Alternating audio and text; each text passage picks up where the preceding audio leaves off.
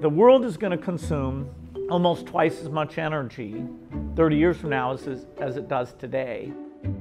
Climate change is coming, and so we need to actually innovate ahead of that, the negative effects. We need innovation that gives us energy that's cheaper than today's hydrocarbon energy, that has zero CO2 emission, and is as reliable as today's overall energy system. And it's when you put all those requirements together, you go, wow, we need an energy miracle.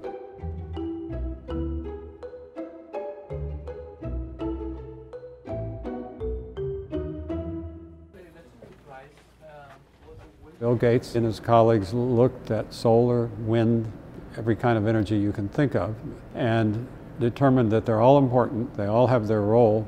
However, nuclear was the only source of energy which could provide the necessary huge quantities that we need on a global basis.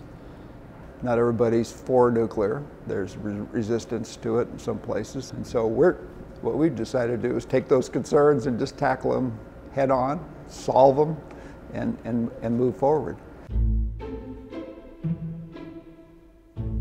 This is a model of the traveling wave reactor. It is different than other reactors because it can use the type of uranium that today is just thrown out as its fuel. Well, traditional nuclear power, for every 100 pounds of uranium we mine, 90-something of it does not ever see a reactor. And so what an unfortunate waste. We're able to use that uranium waste that heretofore has been useless as the basic fuel for this reactor.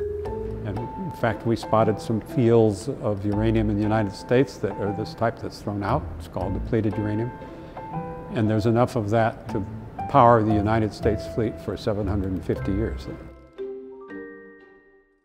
If you're going to grow a big fleet of the type of reactor that's in use today and deploy it around the world, you're going to have to build a lot more enrichment plants. And those are the plants that make the fuel into the form that's useful for a power reactor. But if run a bit longer, then you've got a situation where you can be making bomb material. In the long run, this reactor we're developing is by comparison much more safe against that sort of problem because we don't need enrichment plants. Once we've got a fleet of reactors up and running, the world can eliminate the enrichment plants. That's a big step in the direction of avoiding nuclear weapons. Behind me is the digital control system for the traveling wave reactor. It has many automatic systems which make it an inherently safe reactor. You don't need on or off-site power to keep that plant nice and cool. It can sit there forever and take care of itself. If it starts to excurd, that is, go up in temperature, it will automatically and inherently shut itself down. Lo and behold, that makes things like Fukushima impossible. If you're going to raise people out of poverty, you have to provide energy. As Bill would say, if it isn't economic, it's just theory. We're at the point now where we can say, we know how to build the first plant.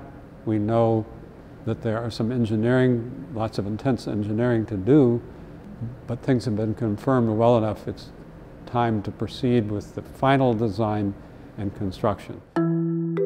We're on track to build a traveling wave reactor. It's the usual things that would stop progress. Government's not getting along together. It's a matter of support and research for new energy systems, ours being one of them. The sooner we head off the emissions and the climate change problem, the less impact there'll be.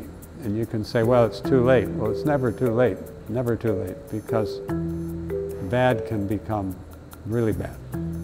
Well, I'm an old fellow who's managed the biggest solar projects in the world, and most of the geothermal projects, and some wind projects, and fusion energy research. So I'm an advocate of all. I've worked on all of them. But this is the one that could have the biggest impact on my grandchildren's lives.